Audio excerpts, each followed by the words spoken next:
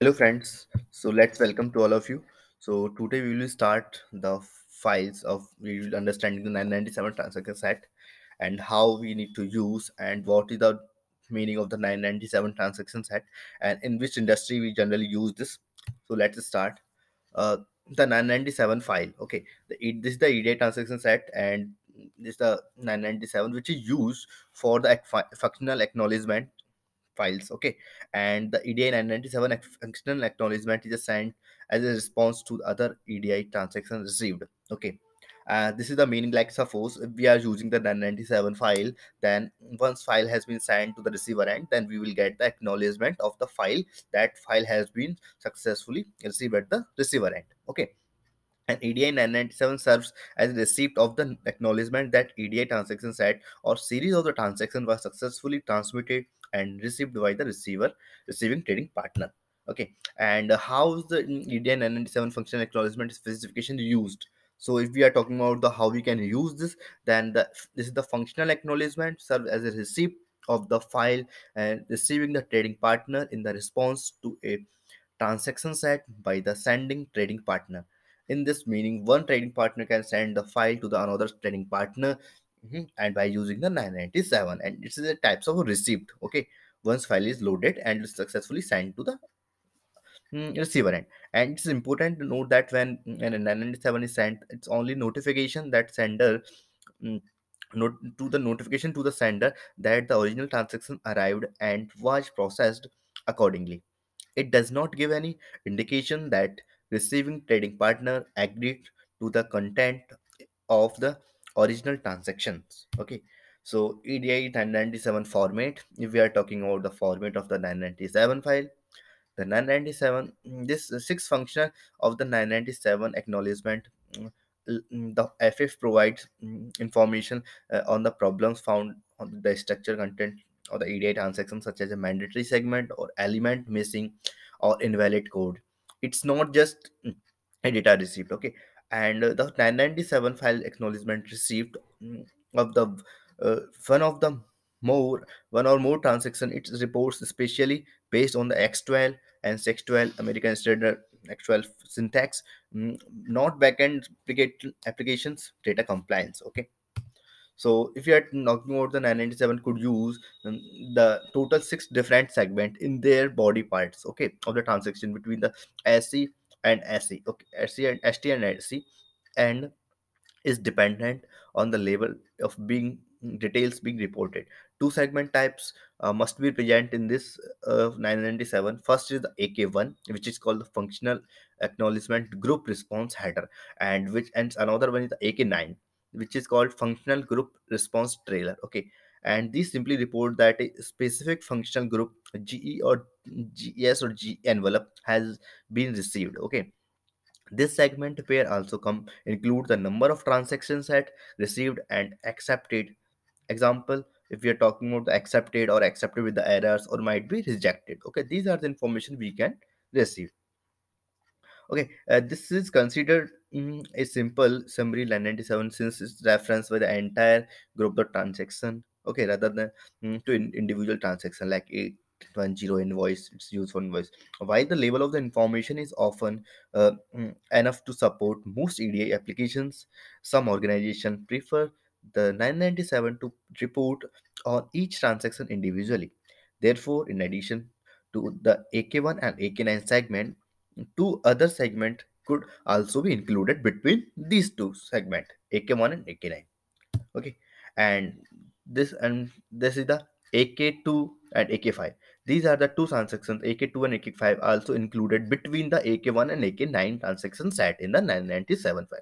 And what is the AK2 and AK5? AK2 is the transaction set response header, and AK5 is the transaction set response trailer. Okay, and ST and SE envelope as well. Okay, so this segment where report the state of the each transaction separately using the same acceptance status, like example accepted with error or might be rejected. Okay, this is considered as a detailed in 997 since it's reference each transaction individually. All 997 functional group and or transaction set status uh, are coded inside the status carrying AK5 transactions and AK9 group segment for easy immediate translator interpretation. If the 997 indicates an error, for example, error code 5 or one or more segments in error, that 997 will report additionally details to simplify the process of linking the error back to the originating transaction. Sorry. Okay, the following segment provides the report capability to zero in the uh, correct error. Okay, in the exact error. The AK3 and AK4, the data segment and in element segment note. These are the things for the AK3 and AK4. Okay, so let's move. If no error occurred, then the AK3 and AK4 segment pair would be omitted. Otherwise, the AK3 AK4 would be repeated for each errors found on the report on a reported transaction. Common errors included like mandatory segment or element missing. Okay, and this might be invalid character in the data as well. Okay, and might be like invalid codes, condition qualifiers as well, and mismatch control counters and mismatched data types. These are the error can be uh, reported. And incorrect element length and many others, many system commonly reconcile 997 functional acknowledgement, both incoming and outgoing. Verifying the acknowledgement reporting has occurred inside predetermined window of time and confirm that all transactions were accepted. If a 997 functional acknowledgement is late, either incoming or outgoing, or has reported an error on a production transaction set, the host translator can interpret the problem and send the notification to backend system or the EDI analyst assigned to the resolve such issue, often resulting in the correction and transmission by the offending party. Okay, so these are the things for function acknowledgement we generally use. And function acknowledgement validation status, like FA reconciliation should not just ask the question, did I get an FA, or it should also ask the whether the document has been validated. There are four validation status. One is accepted, another is A for accepted, E for accepted with errors, third is P for partially accepted, at least one transaction was rejected, or fourth one is fourth and last one is R, is rejected.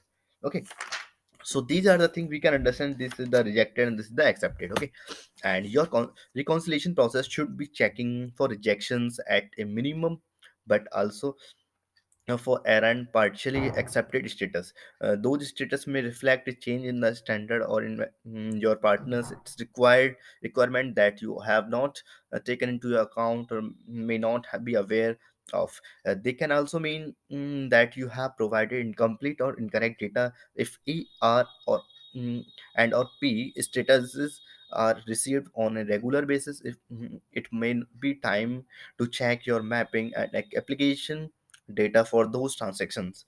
Understanding the errors that exist in a document can be extremely helpful, especially in the cases where rejection has occurred. Even when accepted, but with the errors, you have the information needed to make the correction needed to improve going forward. Knowing the functions of and implementing an automated 997 reconciliation process can save considerable time and money for your organization. The 997 could use up to a totals of 6 different segment types in the body of the segment. Okay, the body, the 997 could be use up of a total six segment in the body, like transaction between the SE and SE independent information as well.